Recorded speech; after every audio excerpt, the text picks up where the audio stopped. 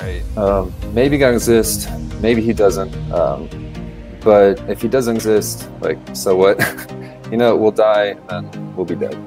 Whereas if he does exist, like, there's eternity, there's heaven, there's hell. That's really important not only for myself, but for others.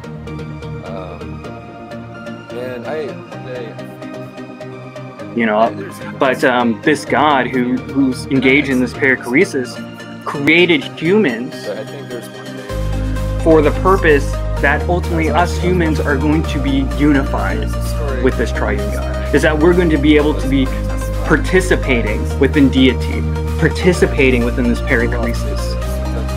And that this was all done. The means by which this interaction happens, this unity between deity and divinity, happened through the person of Jesus Christ, right? That's what the incarnation is all about, is that where you have Jesus, who is both God and man, as sort of the medium of this interaction between these two, what we consider polar opposites, and yet that's our destiny.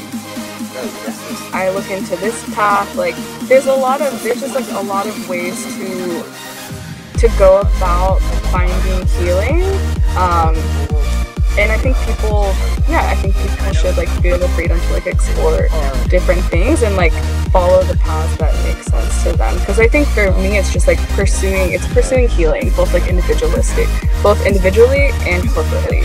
And again, like I do see that like reflected in like the person of Jesus, because like I still love Jesus, and it's like Jesus was about healing for the people that he was about, and he was also about healing on a societal level. And so for me, like Jesus and like those stories are always going to be important to me and always going to be a guiding force in my life.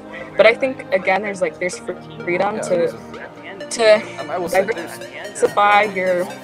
diversify your portfolio of spirituality.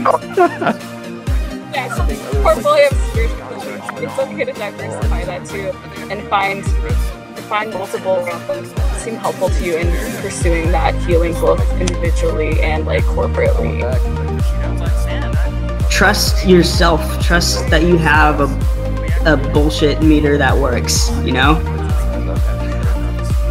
Were you driving again?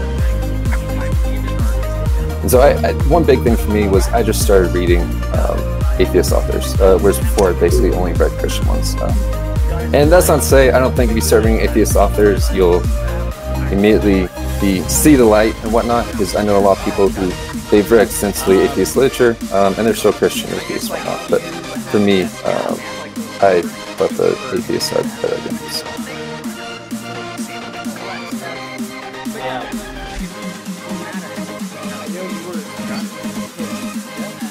Going back to that earlier question of like other stuff besides hell that kind of spearheaded my like deconstruction.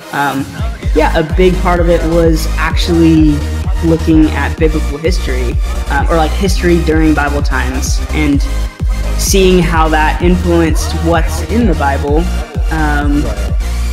and also seeing how like understanding why certain stuff made it into the Bible and other stuff didn't. Coming to the place where I can recognize the good that was in that, even though there was things that was harmful and bad too. Like I can recognize the good that was in it, and I can also see just that, that it gets better from here, and like there's like a level of healing and like wholeness that like I never thought was like possible. Yeah, that's actually pretty high.